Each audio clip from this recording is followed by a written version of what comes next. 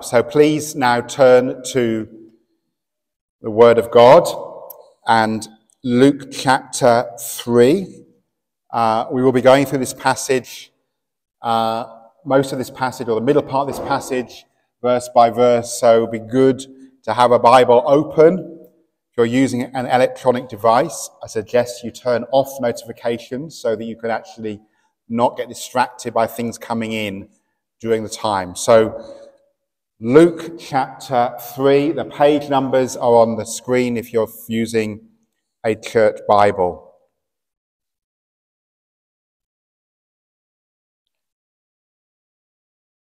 Let's hear God's word.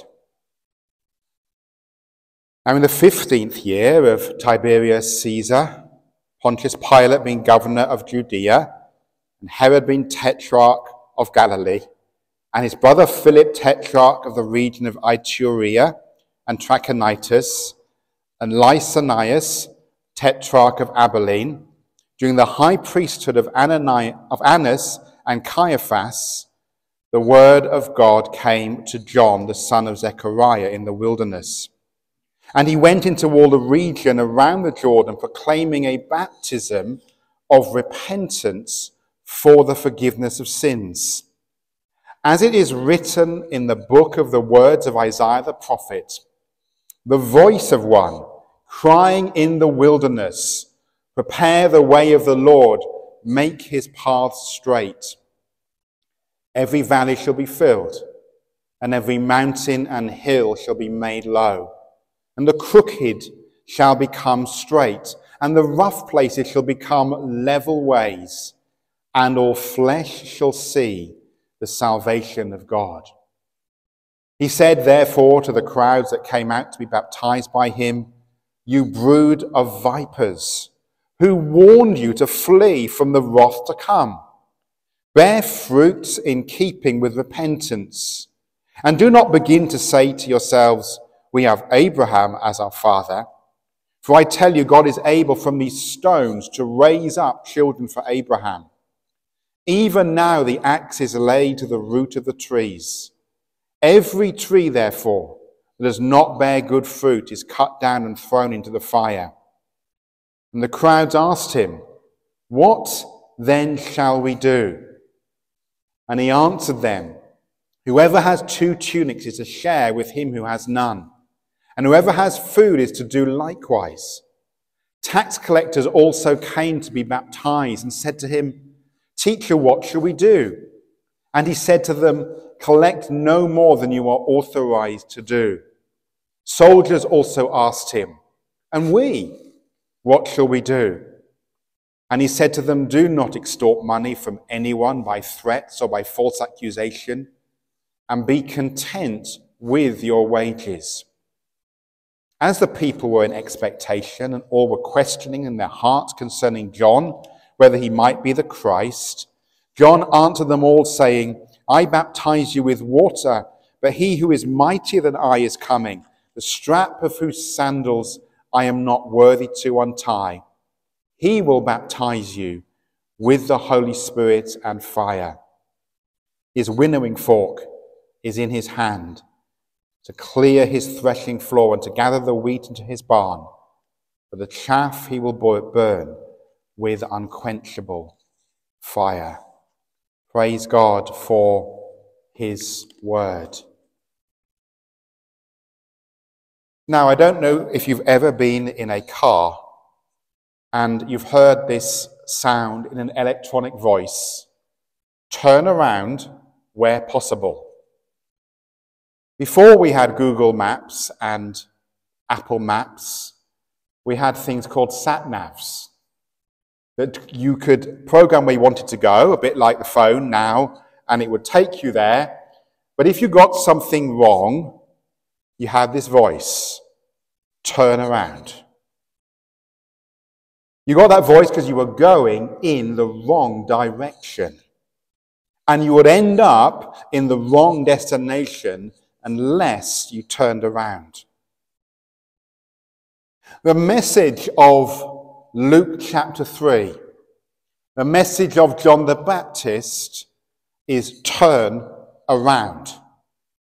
Not just where possible, not just if you feel like turning around, but actually you need to turn around. You need to turn your whole life around because you're going in the wrong direction and you're heading for the wrong destination.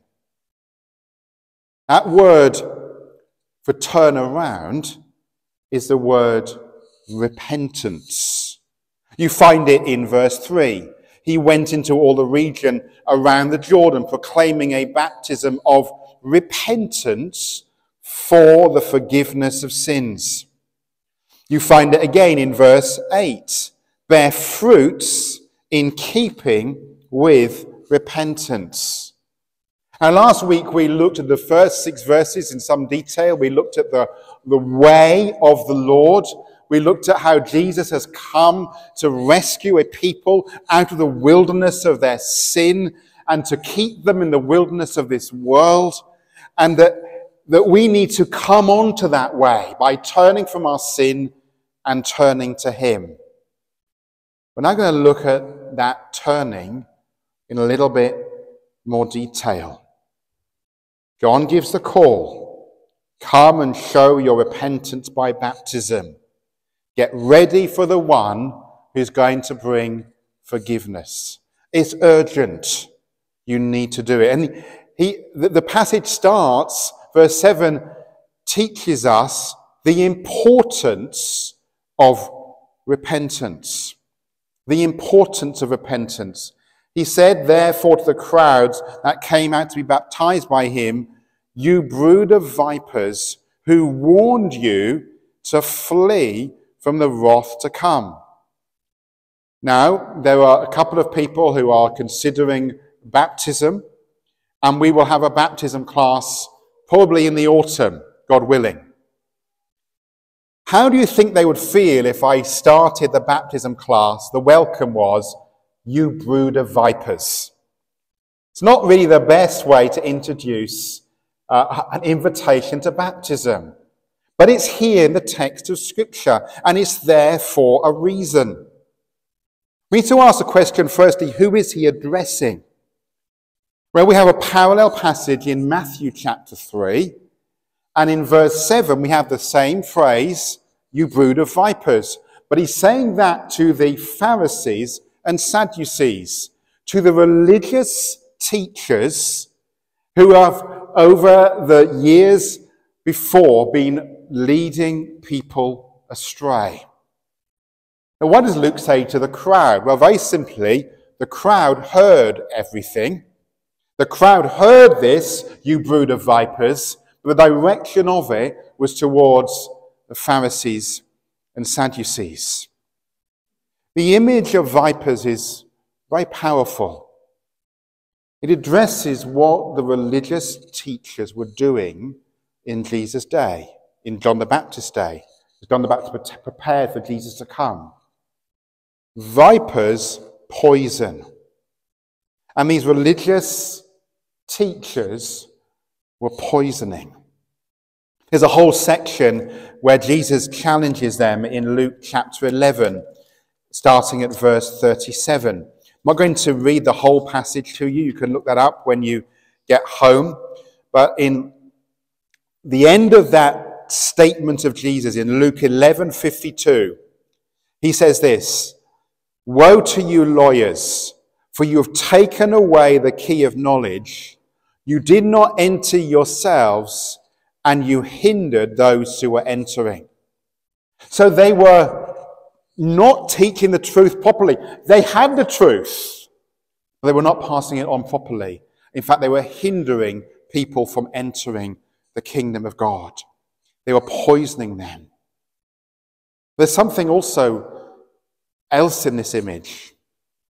In the days of John the Baptist, people believed that vipers were born from eggs inside the mother, and the way they were born was by eating their way out of the mother. It's a very graphic and quite nasty image. But it illustrates what these people were doing. They were eating the truth that had been handed down to them. They said in verse 8, we're children of Abraham, we're fine. And they'd taken that inheritance that had been passed down to them, and they were living off it.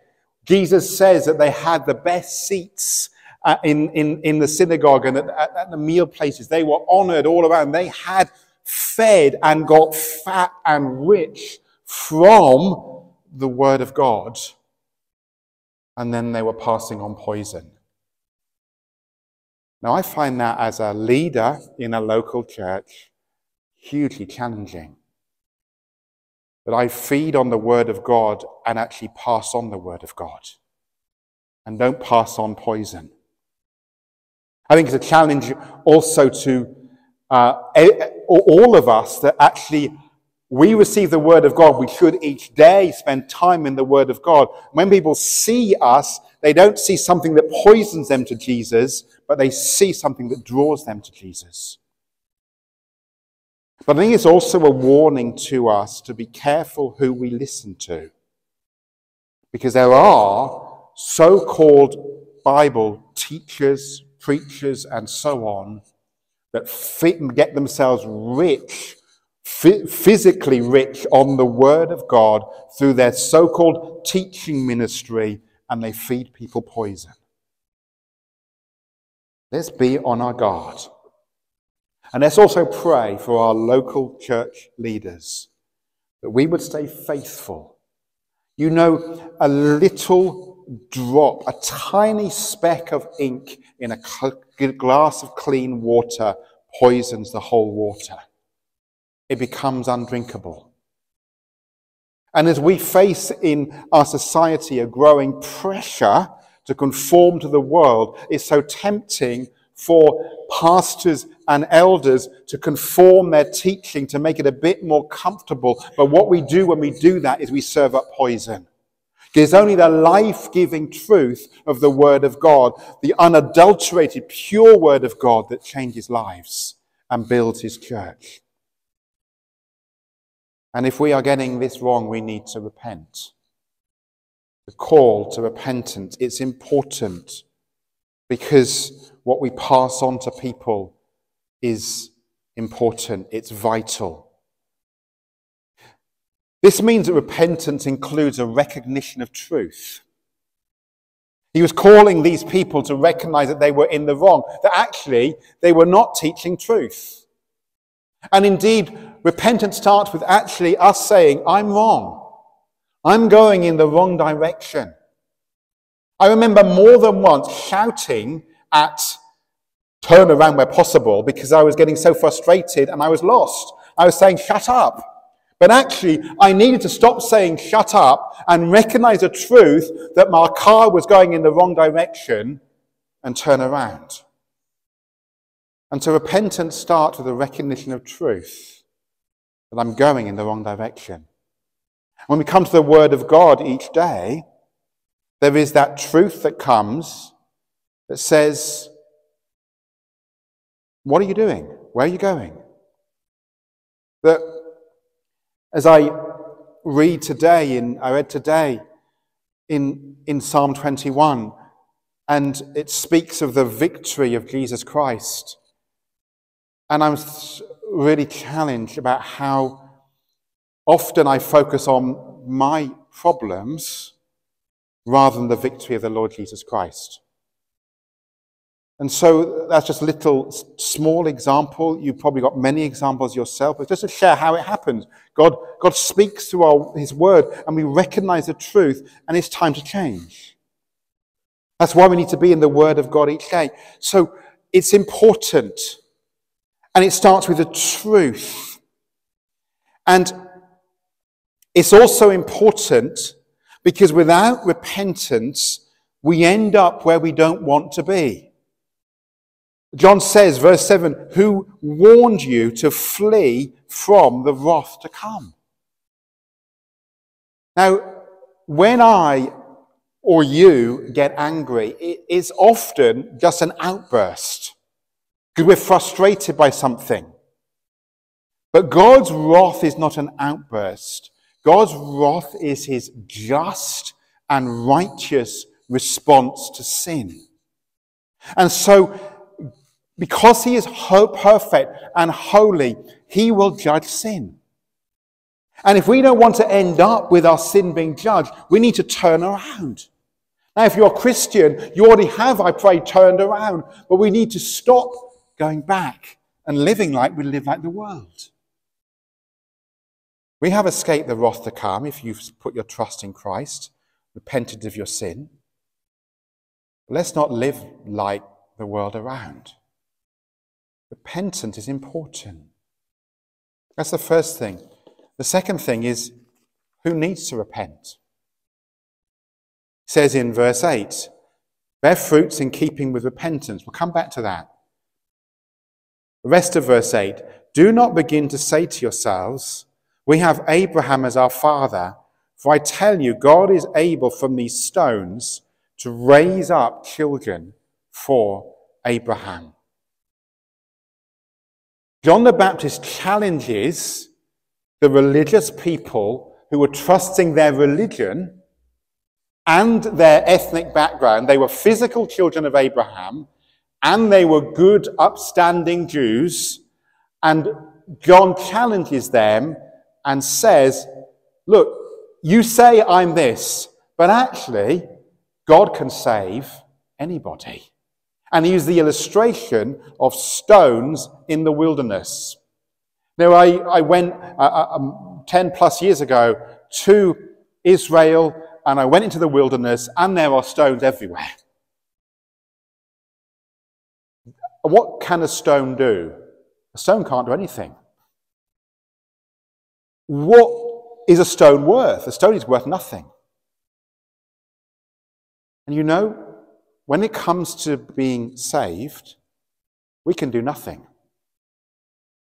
Even to repent and believe, we need his help, as we'll come on to in a minute. We are powerless, and because of our sin, we're worthless. We've broken God's laws. We deserve the wrath of God, not the love of God. And yet, in the love of God, he calls us to turn around from where we're going, to face eternal wrath, and to turn to the true and living God through his Son. What a privilege. Later on, Peter speaks in 1 Peter chapter 2 of God taking stones and making them living stones and building them up into a spiritual house. Repentance is for everyone. And I know that we can say today, well, my parents were Christian, many of us. And brothers and sisters from Africa and the Caribbean, let me speak to you particularly because you come from a more religious country than we have here in the UK. And it's very easy because you have that history in your country, and many people around, you go to towns in the Caribbean and cities in Africa, there's churches everywhere. Everyone's a Christian, it seems to be. Or many people are. And it's easy to take that culture and say, I'm a Christian because it's in my blood. I've come from Jamaica, it's in my blood. I've come from Kenya, I've come from Ghana, it's in my blood. It's not in your blood.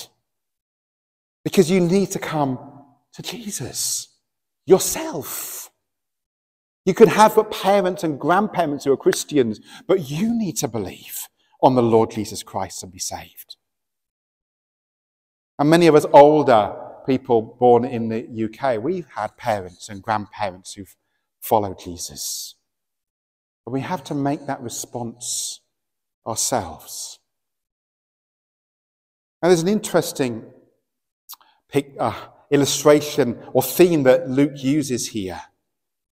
And if you read through the passage, you'll see there is the repetition of a word relating to offspring. So in verse 2, John, the son of Zechariah. In verse 7, you brood or offspring of vipers. In verse 8, we have Abraham as our father. And then down in verse 22, God said to the Lord Jesus, "You are my beloved Son." And then we have that whole list of the genealogy of Jesus from verse 23 to verse 38, which ends the son of Adam, the Son of God. The question that determines where we are is whose offspring we are. When we're born into the world, we are physical offspring of our parents, but spiritually speaking, we are lost under the wrath of God. We are children of the world. And we need to be turned around to become children of God. You're saved by being born again through repentance and faith. And that change of direction that's seen in the fruit of repentance. Repentance is for everyone. Thirdly, we see the urgency of repentance. In verse 7, John has already mentioned the wrath of God, but in verse 9 it becomes more graphic still. Even now, the axe is laid to the root of the trees. Every tree, therefore, that does not bear good fruit is cut down and thrown into the fire. Now, verse 7 says the wrath is coming. Verse 9 says it's coming soon, or it's ready to come. Now, in one sense, it still hasn't come. There is a day coming when Jesus Christ will return. But for the hearers of John the Baptist, this was fulfilled in part, at least, when Jerusalem was destroyed in AD 70. There was a destruction, and Israel and the people of Israel lost their land.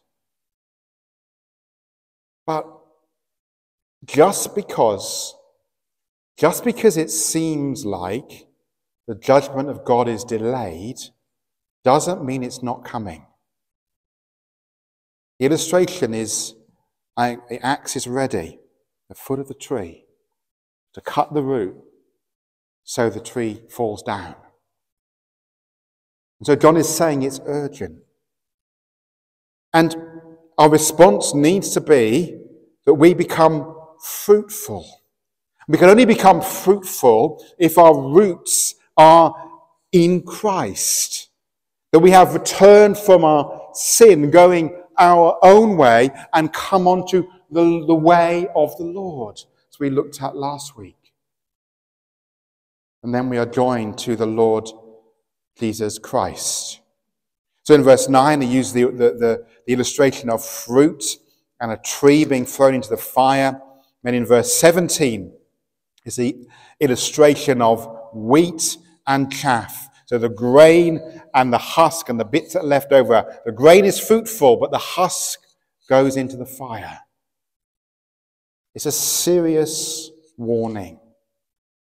And the reason it's important that we reflect on that is repentance leads to fruit. Notice that John says in verse 8, bear fruits in keeping with repentance. Now, the word repentance means literally a change of mind. But it doesn't mean a change of mind in that it might say, I got up this morning and I had a full intention of a breakfast or various things, and when I put the toast in the toaster, I changed my mind about what I'm going to have on my toast. It's not that kind of change of mind. It's a complete change of thinking.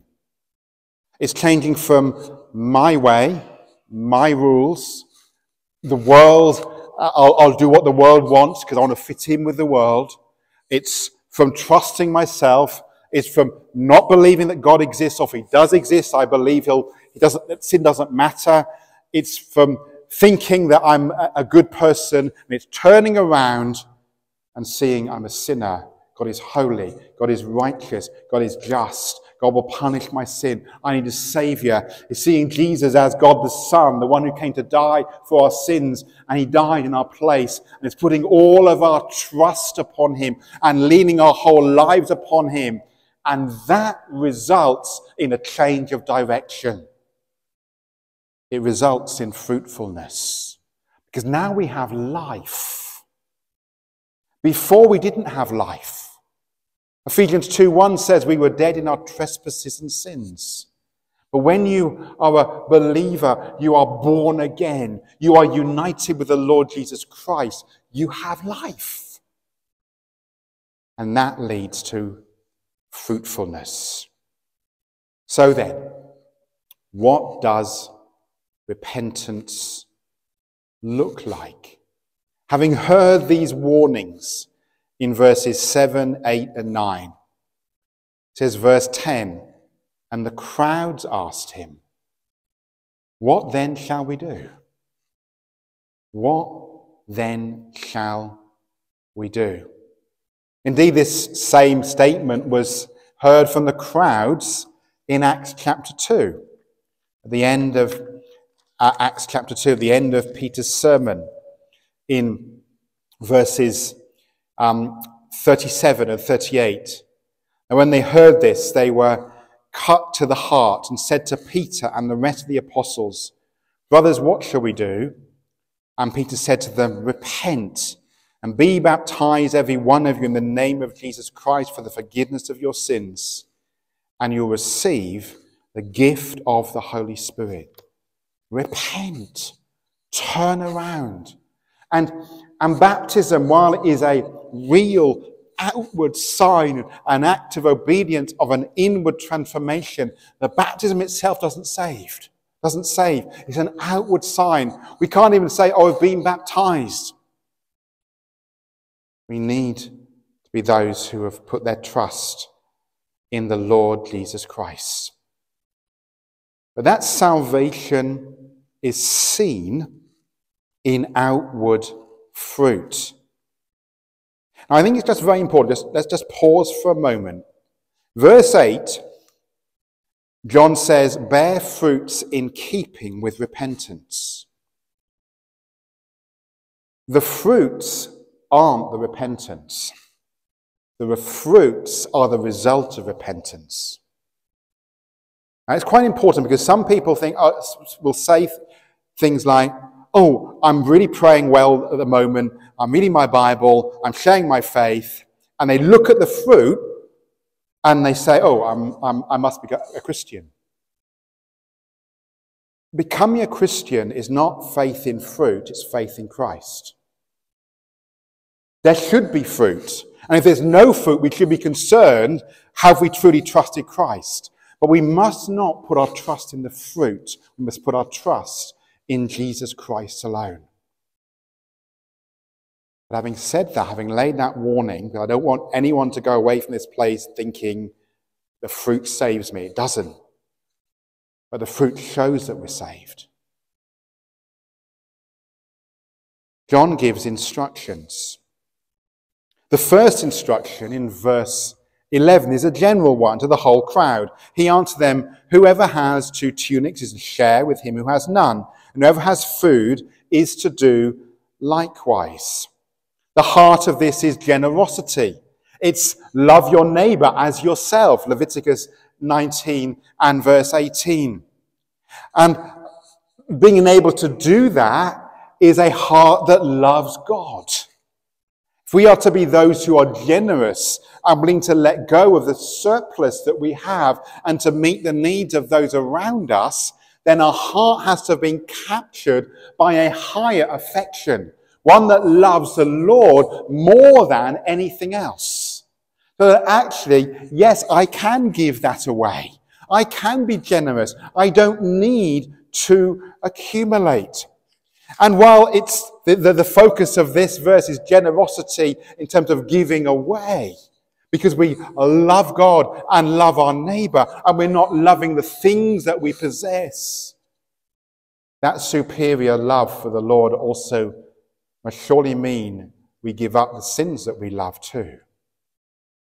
And there are things that we do habitually, even as Christians. We kind of love them a little bit too much. When our heart has been captivated by a greater love for the God who saves us, then we'll be giving of our all to him, which then enables us to give ourselves away to others. Fruit of generosity, motivated by a superior love for God. That's what flows out of repentance. We see him as the greatest one, as the most wonderful one, as the one who is all sufficient and all satisfying, the one whom we can trust our lives to, who has given us salvation. Therefore, we can trust him with everything, including the things that we have. And then we move down to some specifics. Tax collectors also came to be baptized and said to him, verse 12, "Teacher, what shall we do?" Verse 13, he said to them, "Collect no more than you are authorized to do." And the same, similar for soldiers, "What shall we do?" And he said to them, "Do not extort money from anyone by threats or by false accusation, and be content with your wages." So repentance also includes recognition of sin. What the tax collectors were doing was normal. Tax collectors paid the tax in advance to the Roman Empire and then collected far more than they needed from the people and made a vast profit. That was normal. And often we excuse sin because it's normal in the eyes of the world. So repentance involves looking at the Word of God and seeing sin as sin and turning from it.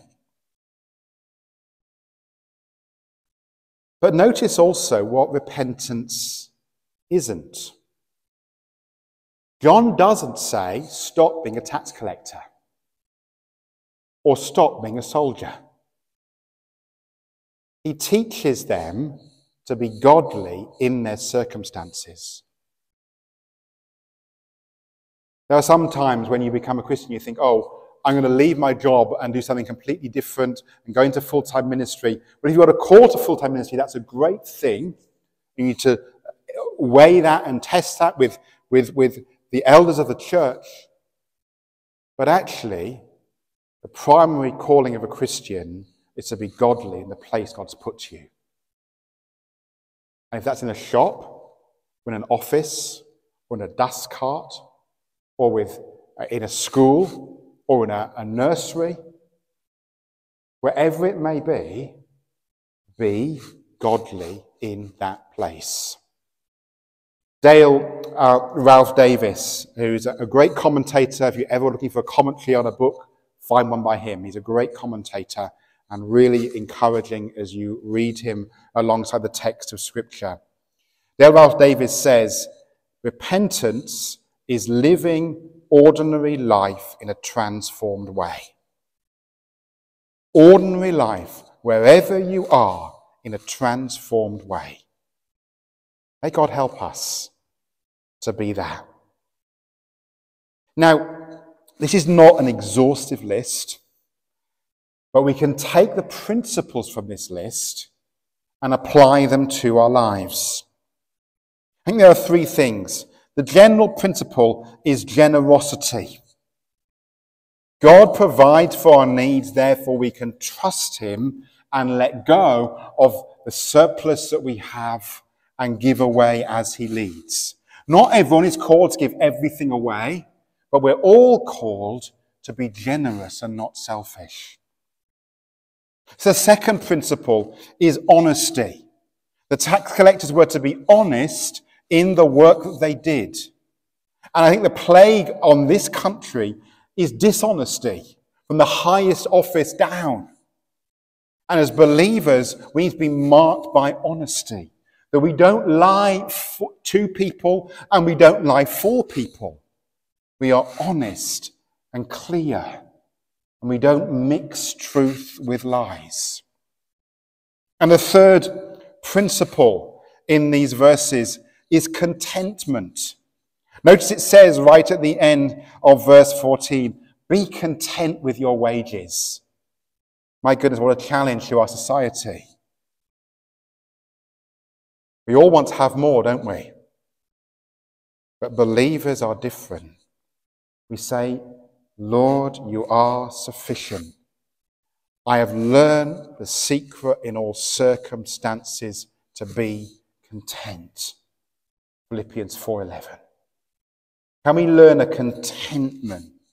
And that marks us out from the world, so that generosity and honesty and contentment are three examples that cause us to stand out from the world.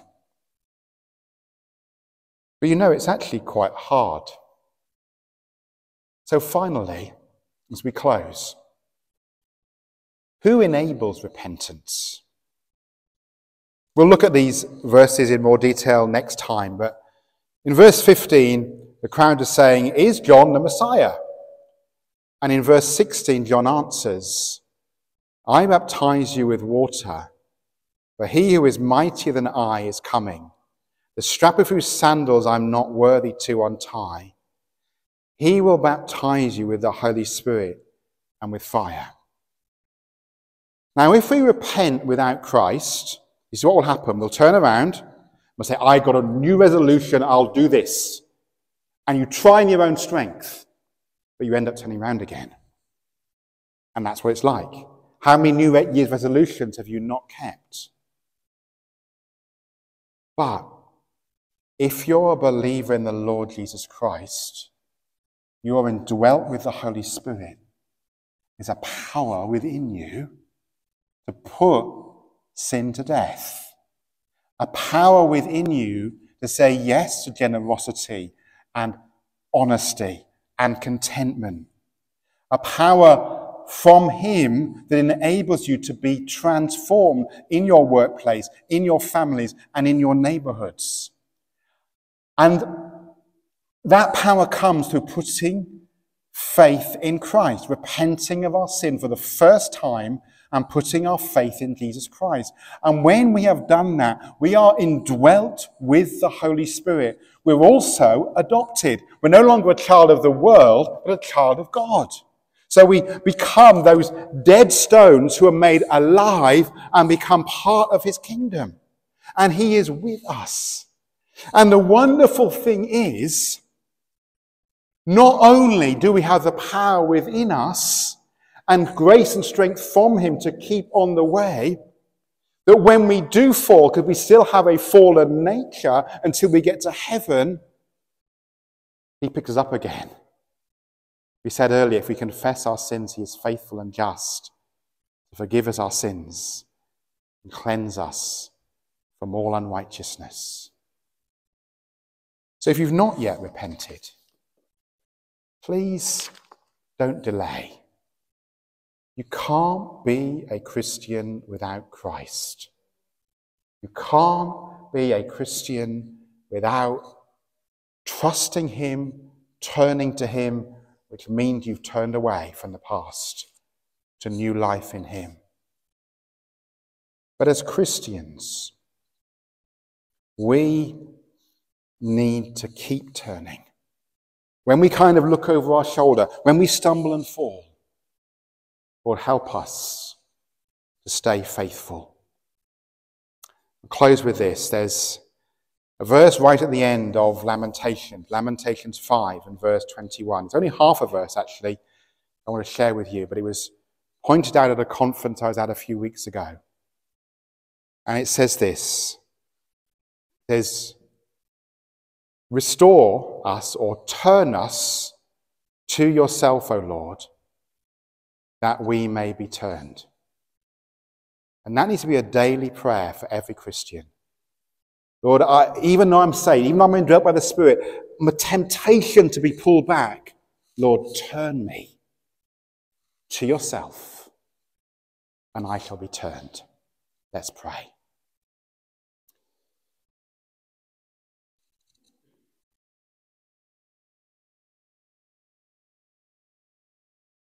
Again, just in the quiet, if there's any areas where you're struggling to turn, let's bring them to him now. If you're not yet a believer, then ask him now to save you. Then your whole heart turn from living your way to turn to Christ in faith and ask him to save you.